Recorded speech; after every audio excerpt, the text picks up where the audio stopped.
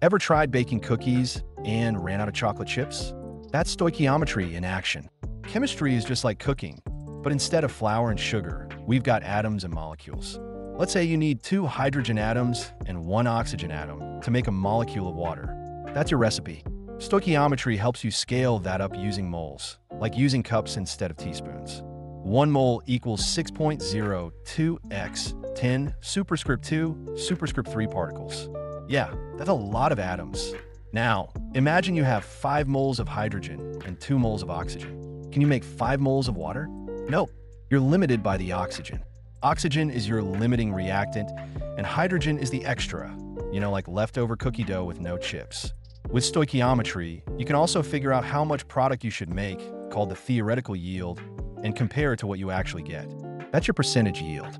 It's like chemistry's version of a cook-off, and the mole ratios are your secret recipe.